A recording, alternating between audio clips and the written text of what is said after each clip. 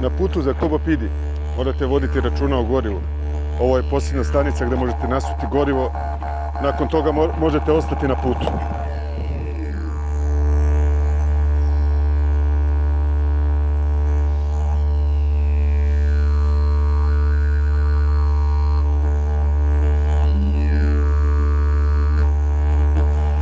Ovo je moj prijatelj Dejan, moja podrška na putu za Coober Pedy. Bez njega pustinja bi se teško savladala. Krećemo.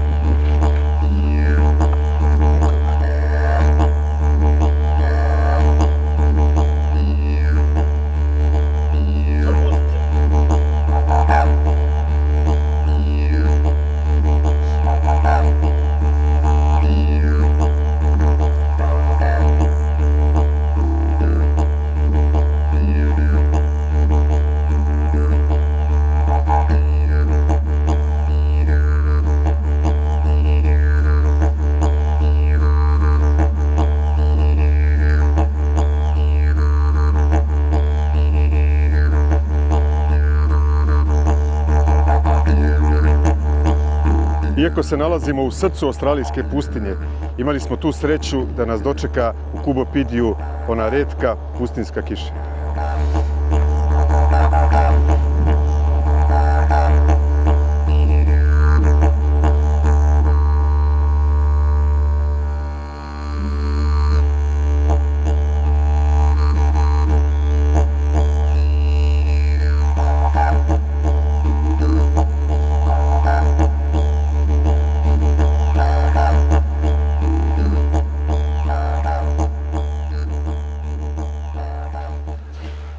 Dobar dan svima, nalazimo se u muzeju OPALA koji drže naši prijatelji iz Grčke.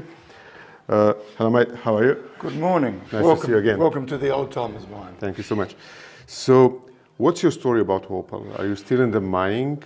As I heard, your family have a long history in this place. Yes. So, can you just shortly explain us about some story about OPALA? Our family started mining in 1962. And then we got into the cutting and setting side of things. So this is some of the jewellery that we've made here, and I can just show you some beautiful Coober Pedy opal that we've mined, and then we've had set. So you'll see that's what we call a beautiful crystal opal.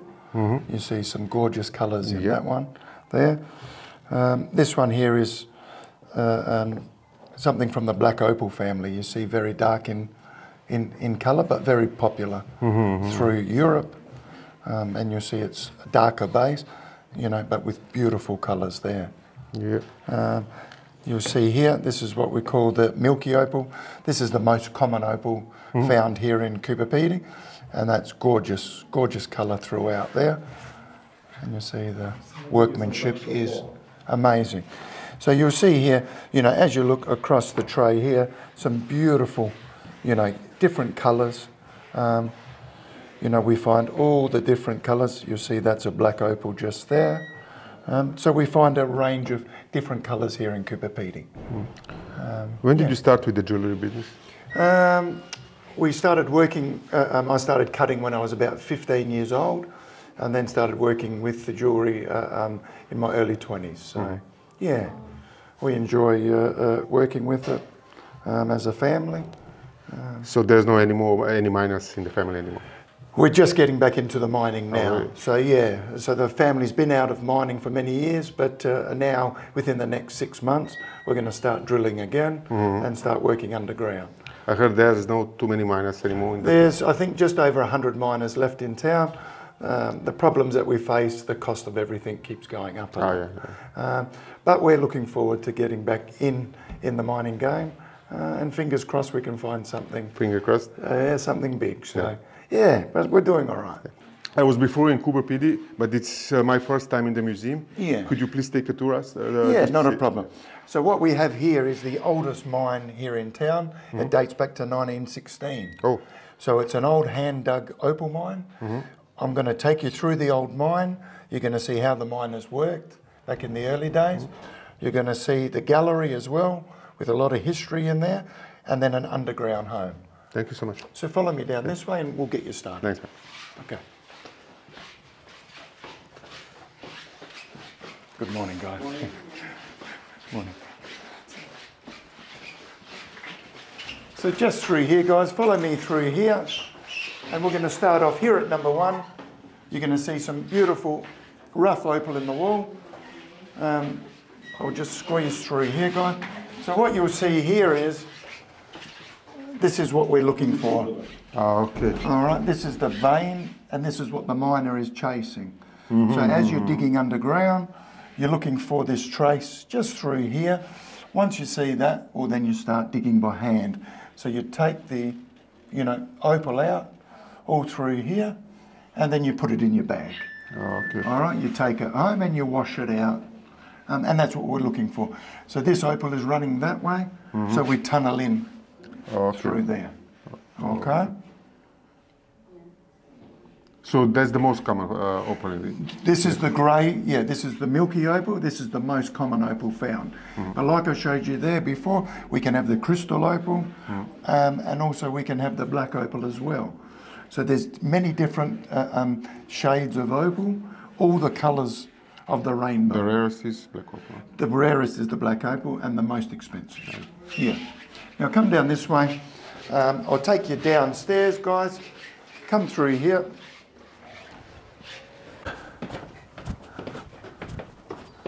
So come in here, guys.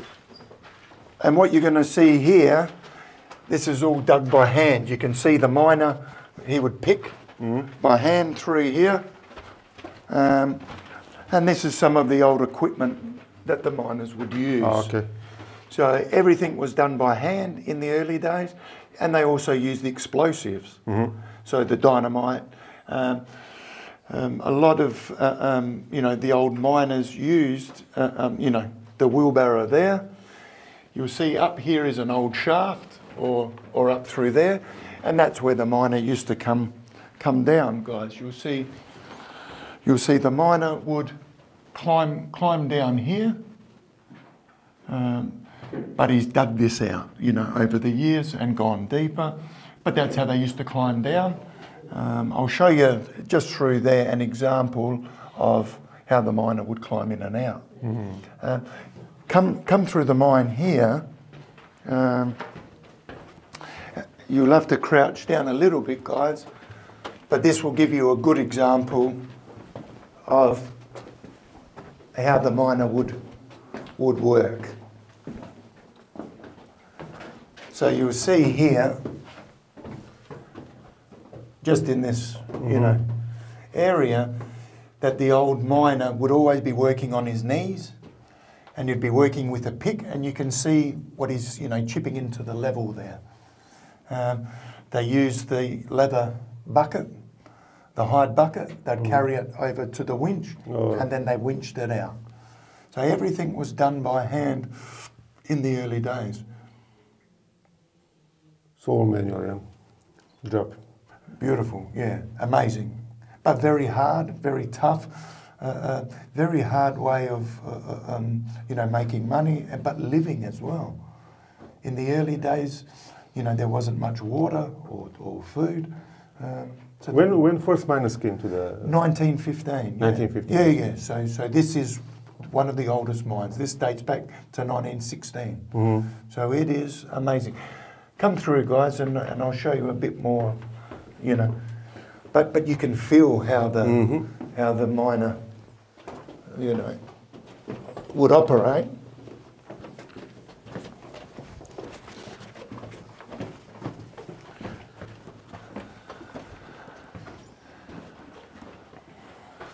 So come through here, guys.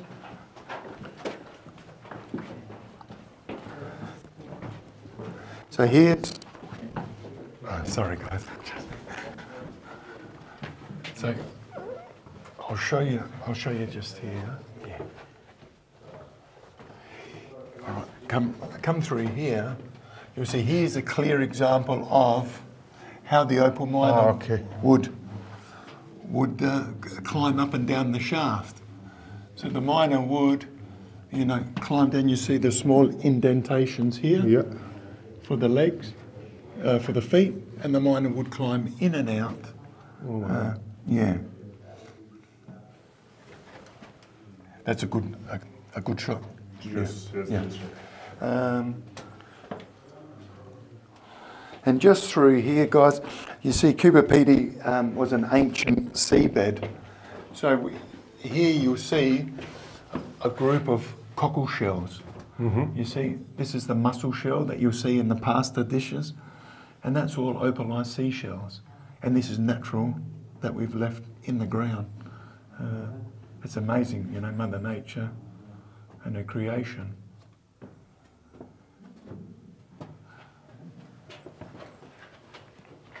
What is the main reason of the different colors of the opal? That I'd have to. It's a bit technical with the spheres. Okay. Hard for me to explain. The young girl can explain. Okay. So maybe we put her on camera just to explain the colours. Okay. But it's a bit technical. This is just more of the mine. You see, in the early days, we used a lot of explosives through here, and that's the old windsock. Mm-hmm. So when we used to blast, there'd be the fumes, very dangerous, deadly fumes downstairs, and the windsock would draw the air and flush it out. And you'll see through here some of the areas where they've used explosives. You see here some of the areas where they've used the dynamite. So you drill in, they use the dynamite, and that's the small little pockets. So nowadays we are still using the explosive? Not much anymore. Not much anymore. Yeah, there's a lot of licensing. There's 4 different licenses, and the cost is very high. Okay. So nowadays, you know, we use machinery, we use the excavator, or we use the tunnelling machine. But come up a bit further, and I can show you the tools that the miner would use. Watch your step here, guys.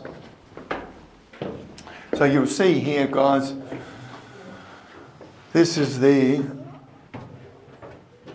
what the miner used. You'll see the hand drill just there. So, you know, the miner would use the drill to drill into the, drill into the wall. And then you put your dynamite in, your sticks, and then you blast. So that's the main tools that the miner would use. And you can see, you know, the wear and tear of what the miners, you know, worked with. Heavy machinery. Heavy machinery is the better option. But come up here and I'm going to show you here's a good example of the drill that I'm talking about. So, you know, your hand drill, this one here, and that's what they use for the blasting, you know. As you come up here, you're going to see the different types of fuses and the detonators that the miner will use, and the cortex, and that's what we use when we're making the explosives. All right. You'll see here, this is a little bit of opal trace, and that's what the miner's looking for. You see the thickness, beautiful colour, and that's what the miner dreams to find is beautiful pieces like that there. We heard a lot about Serbian history in Coober Pedy. What can you tell us about Greek history in there? Yeah, a lot of the migrants came in the early days.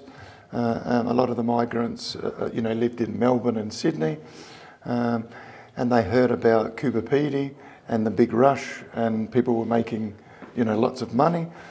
So a lot of migrants, decided to come and live in Coober Pedy. So when the first Greeks came to the Coober Pedy? Yeah, my father, he used to come mine in Coober Pedy, and then he'd go fruit picking to make a little bit of money, and then come back and do some more mining.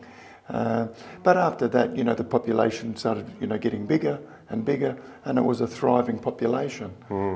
Beautiful time, yeah. Come up through here, you're going to see this is an original hand winch. Oh. All right, so picture the shaft, that the miner would climb in and out. This would sit on top of the shaft. The miner would work by hand downstairs, fill his bucket up, and then... Manually. Yeah. So there was a couple of guys downstairs, and then one person up the top, wind that up, and then you just throw your bucket. But that's the original. That's the original one. Yeah, beautiful. Come through here, you'll see in the museum here, we have, you know, lots of artifacts of, you know, collection of beautiful opals found in Coober Pedy. We've got the nice cockle shell forming in the rock there, and then we've just got some beautiful pieces throughout. Nice. Yeah.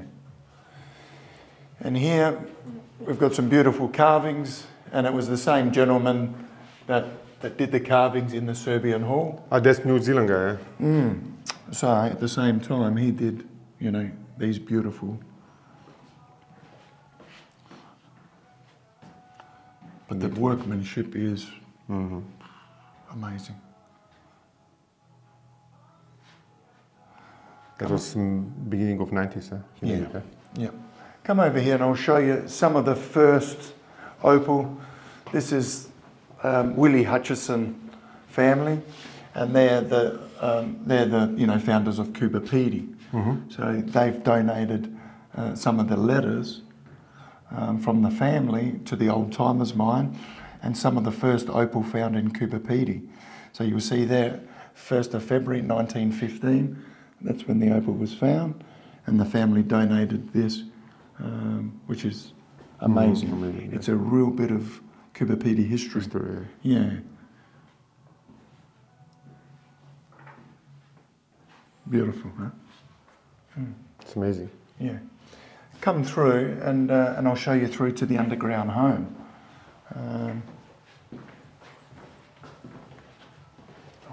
Come this way, guys. This is the first projector that Coober Pedy had, the old drive-ins back in the early days. It was very popular. You know, there was no TVs in the early days. So all the families would gather at the drive-in, which we still have here today. Oh, yes. The Greek club, Serbian club, Italian club, everybody used to go and visit all the clubs. It was amazing. Oh, beautiful. Beautiful, yeah. Come down this way, guys. We'll take you up. Just watch your step here.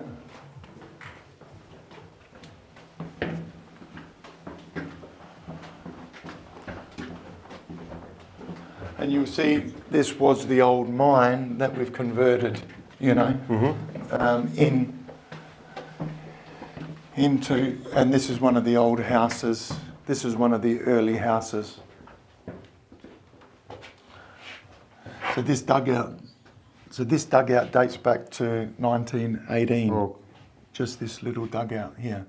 So the early miners used to, you know, live in the mine originally, but then they wanted to have their own little house. So actually the first dugout started with the first miners, eh? Yeah.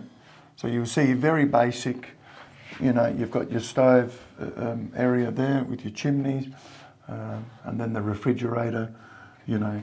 Here, this is the refrigerator that they used, well, everywhere. Yeah. It was the same. And your washing machine in the early days there, but special, you know. It is, yes. But all dug by hand, so everybody, so, you know, you'll see here, very shallow to the top of the ground, but they, you know, they come, you know, come down through there. And come down this way, guys.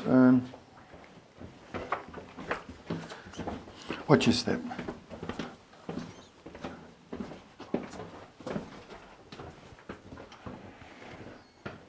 But this dugout here was a little bit more modern style, but this one was built in the early 60s. So, you know, you'll see the Goff family, they built this. You'll see some beautiful photos of the Goff family there. But all dug by hand, and that's the front door there. So you've got a little veranda which faces on the outside. Ah, okay. And you enter through there. So this is the kitchen and dining area, and then you come into the master bedroom here.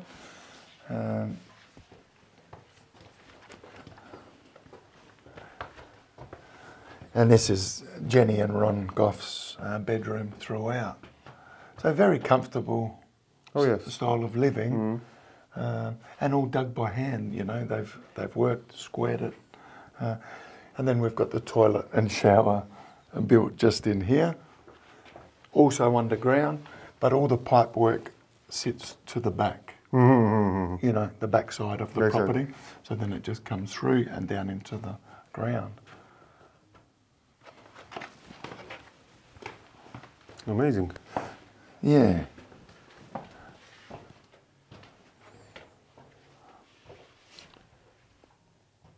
And the early style stove. No gas back then, it was just timber logs, you know, being put in there. So winters are here cold in the night, huh? Yeah. Cold, yeah. So, you know, summertime when you're underground, you know, you're looking at about 21 degrees. So, you know, it's quite nice. Yes. But you can feel there's a little bit drafty, you know, through here. But the early days, you load up the timber fire and everything's good. Yeah. So that just runs up into the shaft and everything. That's it, yeah. Good, guys.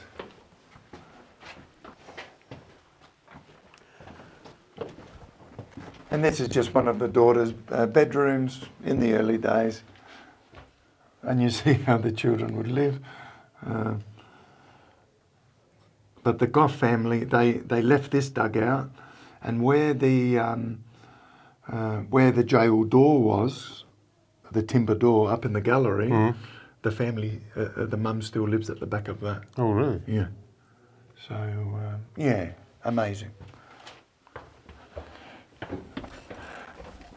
And now we're going back into the old mine section, guys, again. So is this one, that's the opal? No. This is gypsum. That's another type of mineral. But I'm going to show you a bit of opal. Yeah, this is just a mineral. Okay. The farmers use that when they're working underground. But come in here and go to the left, and you're going to see a beautiful bit of opal. Yeah. So that's why actually they're using the lights. Yeah. It's much easier to recognize it, yeah? Yes. But you'll see, if you get the camera in here, come in and then you can just point there or talk to say that this is, you know, just down here, this is what the miner is looking for, that main vein through there. And this is beautiful colour. Something very special and expensive. Something like this, the opal is about $2,000 an ounce. So an ounce is just about a handful. But this type of opal, you're looking at about $2,000 an ounce. So a lot of tourists visit. Yeah. So this, you know, is a very popular mine because it's a lot of history throughout. You know, because it's the old mine, people want to see the history of the town. They have the experience to walk through the old mine, but then as you get into the gallery, there's a lot of, you know, sort of articles for people to read and things to see as well.